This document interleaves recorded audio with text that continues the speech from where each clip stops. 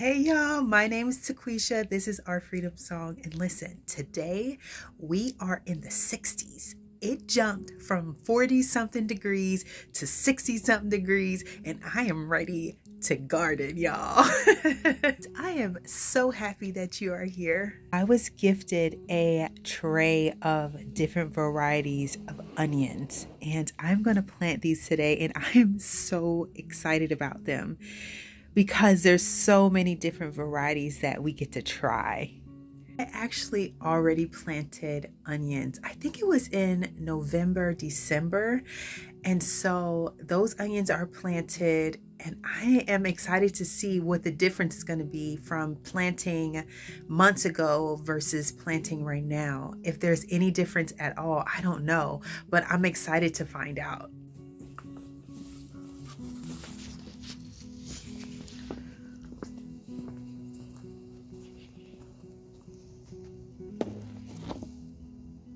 Stay.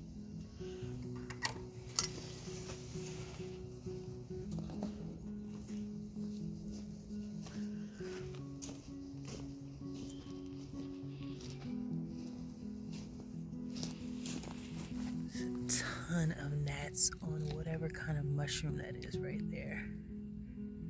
Like they're covering it. So this is where I am planning to plant these onions. It's on the left side of the greenhouse. I'm going to plant onions in here. Now I already have some bulbs planted in here that I actually forgot I planted in here, but I'm glad they popped up. So now I know that they're there. I am going to use the square foot method with these onions and just see how that works. I did not use the square foot method for the other onions. So I like that we are able to try more than one different way of planting. And so I've been on that kick lately. If you saw our last video, 3 different methods. I tried the winter sowing, the soil blocking, as well as the seed starting trays. And so I'm just so excited about all of it, and I want to just try it all so I know what works for me, and I know what works, like what I'm able to, when I say for me, it's not like because I'm special or not special. I mean like what I am able to do and successfully do. What can I accomplish? You know, what can I handle? And so I'm so excited about those things. So if you haven't checked that out, definitely do, because I think it's so interesting, you know, that there's many ways to doing the same thing. In this short period of time, I have an update on a winter sewing bag that has exploded, and I'm so happy about it. I can't wait to show you. Bed is about 2 feet wide, and I know that it's 9 feet long, and so that's going to help me determine how many onions can go where, because 9 onions can go in each square foot.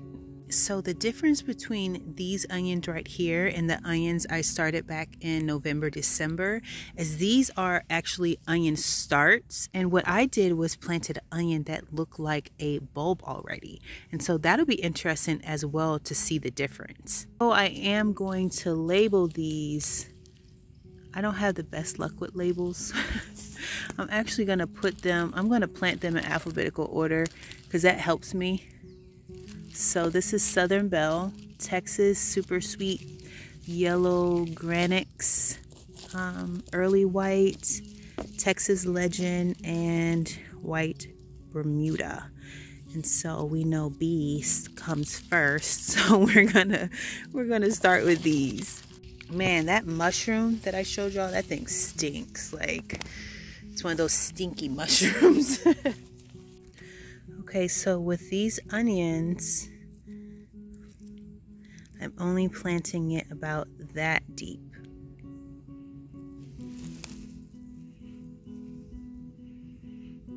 So pretty much deep enough for it to kind of stand on its own.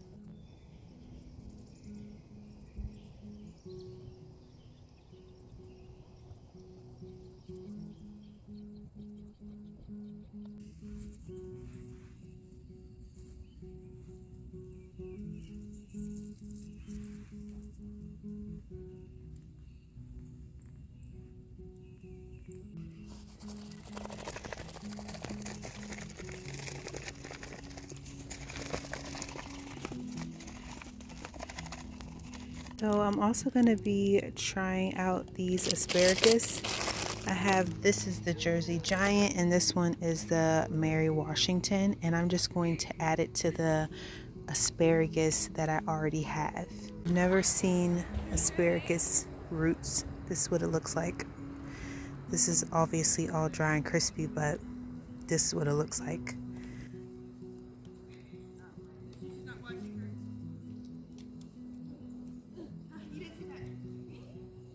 And so I just have to show you guys how incredibly well some of these herbs and flowers are already doing. It's crazy. So first of all, let's talk about this chamomile, y'all, because this chamomile has exploded inside of this bag. You'll have to see this. Look at all of that chamomile in there, just all squeezed up together. That is amazing. So I could have probably did a better job with sprinkling it out on the top, but I don't really know if it matters. And their roots aren't super sensitive, so I'm going to be able to separate these. If you have experience with chamomile, definitely let me know. But from what I read, I want it to be about 2 inches before I separate them. So I'm just so excited to see how many seeds germinated. Incredibly well is these bachelor buttons, and these are the blue ones. And the seeds done fell all down there, but they have grown. They are growing. I am so happy about these because I planted them last year and the year before and did not grow. They did not grow, and so I am so happy to see these little baby blue bachelor buttons. That is excitement right there. Saw some sprouts in this Sweet Williams, which is a gorgeous flower. If you have not seen these are so beautiful. So I'm so happy to see them growing. Okay, so I'm happy to say that these are staying together. So far, so good as far as our soil blocks. So that is a good sign. And I've not watered them.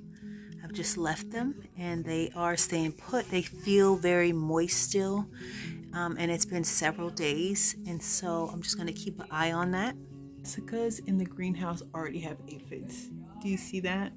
That's so crazy. It's like, where did those aphids even come from? I do have some peppers that are under the light inside of the house, and so I'm hoping that these grow well. At the bottom first, okay. And then just squish it in. Yeah, exactly. Like make an indentation and squish it in, and then cover it the sides.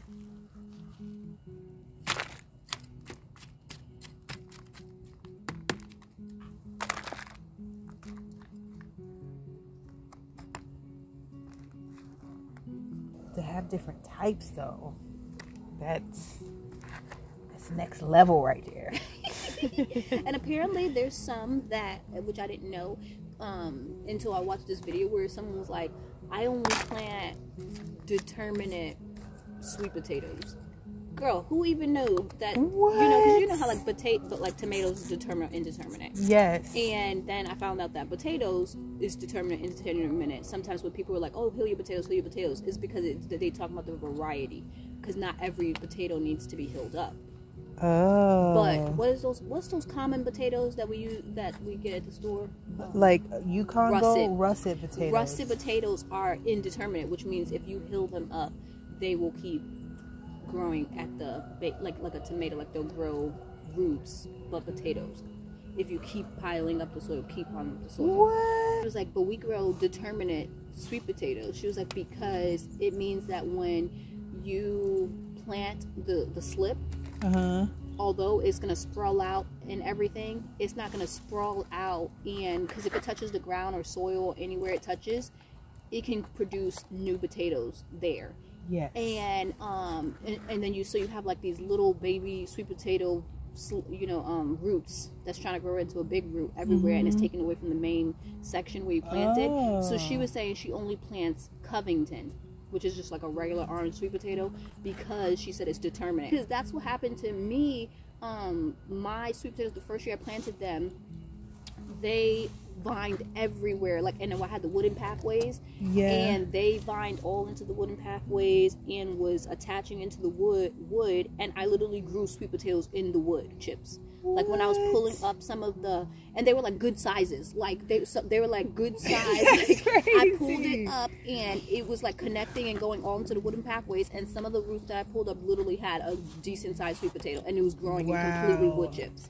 That's crazy. It was. I found sweet potatoes in beds that I didn't even plant the sweet potatoes because of the vines had went that way and like creeped underneath the wooden sized raised beds and started growing.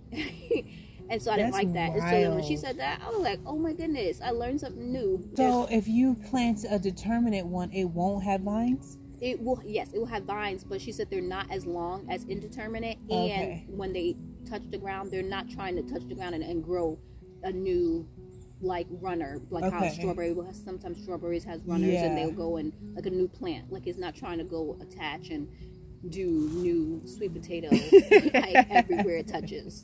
Wow, because it seems like that would be the most beneficial thing, like if you wanted more and more sweet potatoes. But I guess like how you were saying, like that she was saying, not if it's taking its energy from the main crop. And then she was like, then too, if you miss any, she was like, one, in her experience, she find that they all super slim when they do like go attach somewhere else, because first of all it took their time to get there. And she's growing in Ohio, which has a slower growing season. And so if it took their time to get there, now they have to get there and then establish themselves. And, you know, so she was like, in her, you know, experience, they were always just like really tiny sweet potatoes. And then with her having basically to dig everywhere the sweet potato had touched, instead of just having to know where to dig, you know, in one spot, you have to go dig at the whole, you know. That's crazy. Yeah, and so when she was saying that, I was like, oh, those are some good points, you know. Yeah, and it sounds like a sucker. Like a sucker taken away from the main thing, you know? Yeah. So, I mean, for her, I was like, that makes sense, because you're in Ohio, you got a short growing season. You're like, no, I just wanted to grow in this section. I can know all my sweet potatoes is at. Right. I want to know where everything's at. That's like, you know, planting a potato, and then you have to go, you know, 2 feet down. Yeah, especially if you got other stuff that's growing around. Right. And it's taking over. We're going to be eating us some sweet potatoes. There it is.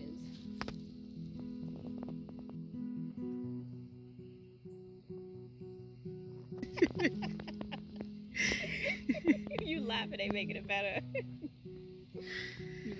Like, I am the shakiest person.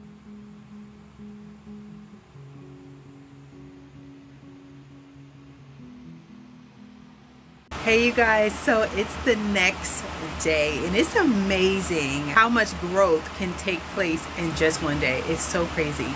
So it's a little bit loud in here because I have a fan going, as well as so grateful for this ventilation in here. So I turned that on. I haven't had to use it because it's been really cold, but today, as you can see, I don't know if you could see that, but inside the greenhouse it's 81 degrees. Like, that's a huge jump. So I turned that on, as well as the fan. I got the fan blowing directly at all of these little starts. All of the purple broccoli, as well as the other broccoli, what is it, the Romanesco that I was kind of worried about the other day, all of it sprouted. Like, not only sprouted, but like sprouted. So this is the purple broccoli, and back here is the Romanesco. So I am so happy about that. And this in the front is our broccoli rabe, and all of that brown sprinkle that you see is some cinnamon that I actually sprinkled on there on the soil. I heard that helps with the fungus gnats, and so I just wanted to spray that on there because there was fungus gnats everywhere. I sprinkled it on the amaranth, as well as all these little baby starts that we have over here. This cabbage was just like suffering so bad with gnats and aphids. I was just like, wow.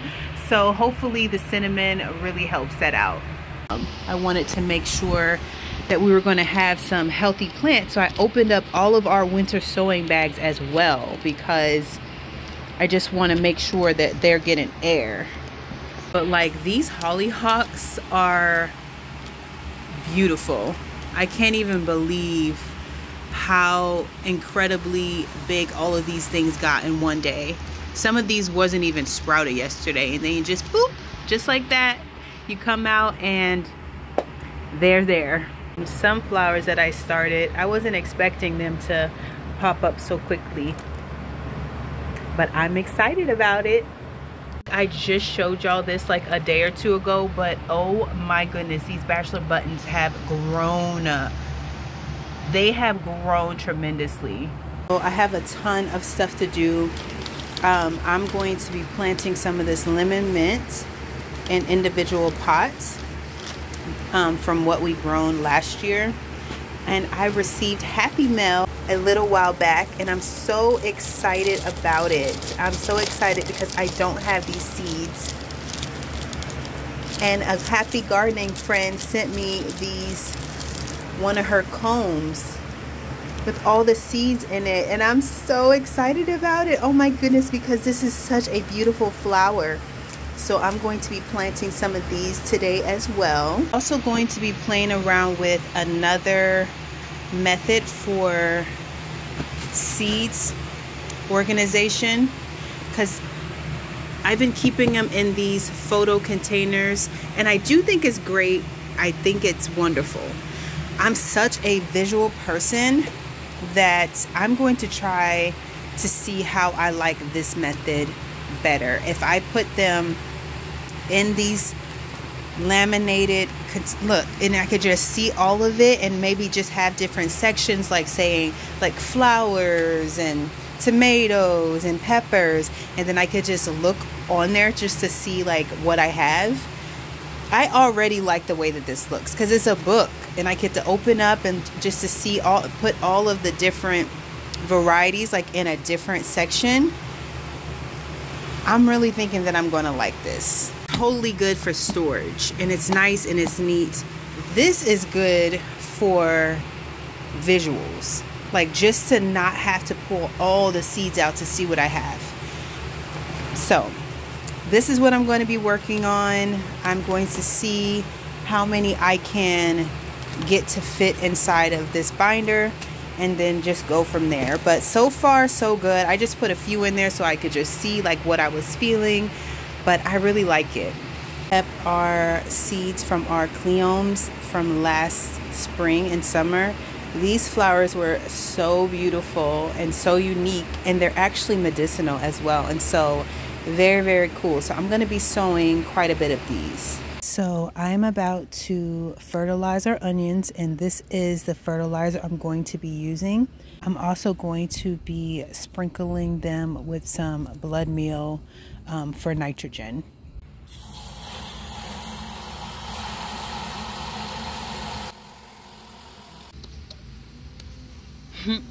This is 1 to 2 tablespoons per gallon.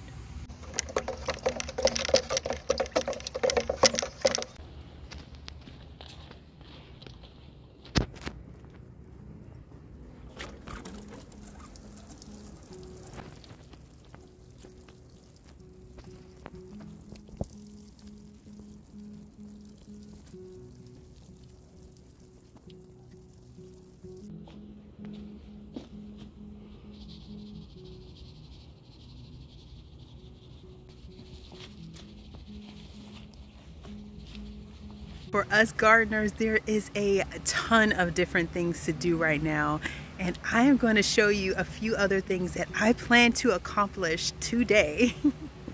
So our newest addition to the garden, which is this garden bed that Thomas and I put together.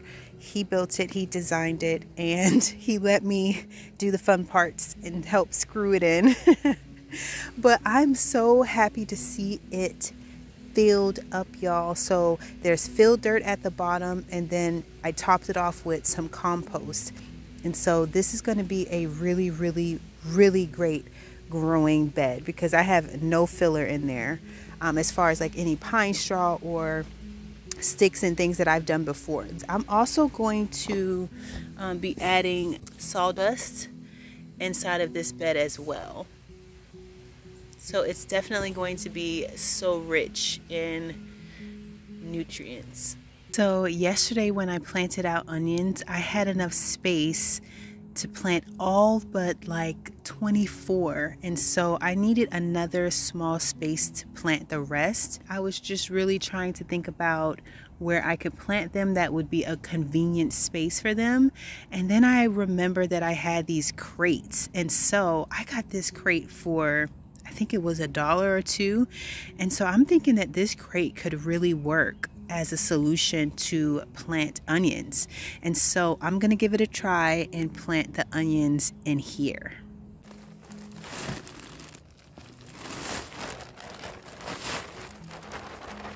This is just composted manure that I'm putting in there.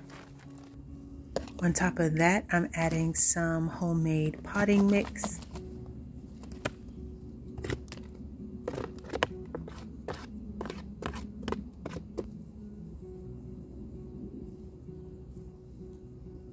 Next, I'm adding some blood meal for some nitrogen for the onions.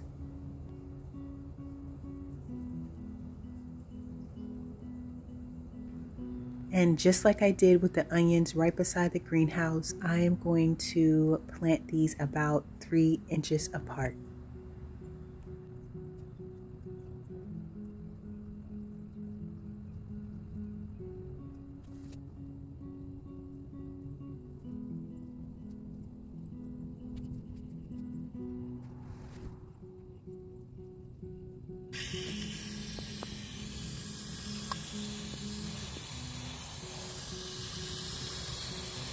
With the 8 onions that I had left, I just stuck them right on the front of this bed. So I have so many of these little pots that I am going to mix up some potting soil for, and then use these to plant some different varieties of flowers in there. I'm just going to be whipping up some potting mix using a little perlite and vermiculite. I have some worm castings in here and some peat moss, and so I'm just going to mix this all up and get it nice and soaked, and then I'm going to add this mixture to these little pots so that I can sow seeds.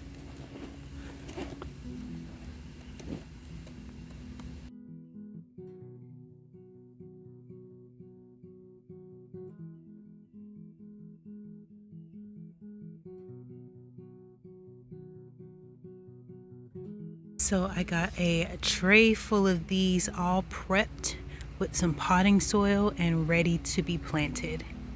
So we recently found a ton of treasure on the side of the road, y'all. All of this stuff that I'm showing you right now came from the same pile. So incredible, right? I absolutely love this wheelbarrow. It adds so much character to the garden. And I'm thinking this might be a good garden bed flip. What do you think? This pot is adorable, and y'all, this is the perfect garden cart. It's gonna be a garden cart, y'all.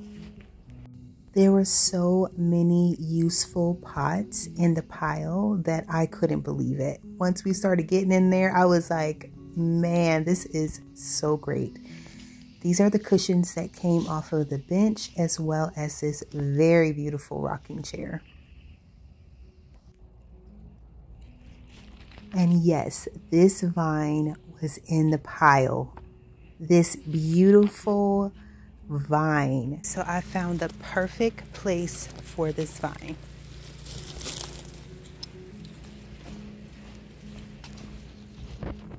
Oh my goodness, look how cute this teacup was. That is adorable. Thank you. And it had this rose inside of it. That's where you saw that little divot, but it's not dead. A miniature rose is not dead. It's still alive. So this is some compost I have here that I just wet, and I'm just allowing it to drip down in there. Okay, back to the vine. Right this way, guys. I'm going to put it right over here. I dug a little hole and I put some water down in it, And I'm gonna plant this vine right here on this trellis. This is what the root ball is looking like. I'm just going to get that nice and wet.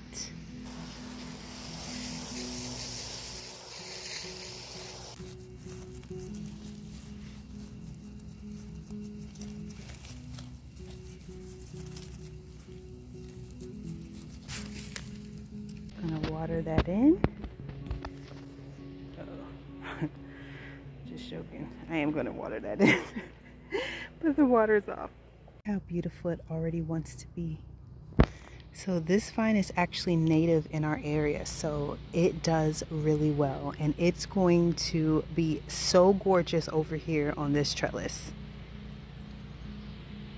So as some of you know, I have a ton, 22 to be exact, 22 grow bags that I need to fill up with some potting soil. And so I'm going to be doing that surely, maybe slowly, but surely for sure, since I am mixing all of our potting soil up by hand. I'm just going to break that task up into days. So I may do a bucket like this every couple days to try to fill as many bags as I can.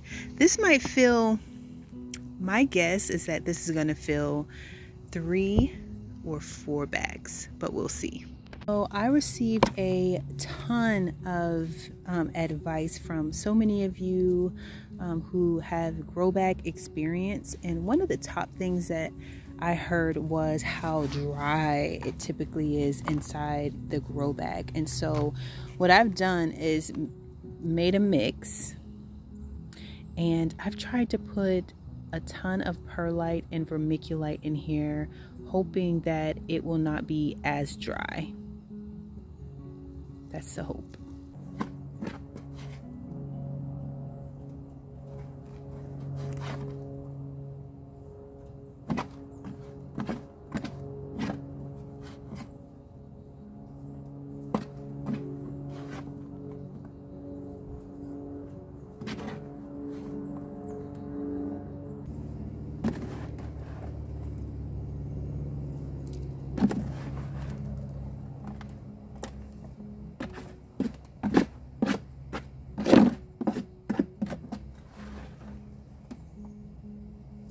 I was able to fill 4 bags about halfway full. I know many of you had a concern about the weight of the bag with the soil in it on the fence, and so that is something that we're just going to all have to see together. Will it hold up? Will it come crashing down? We'll have to see.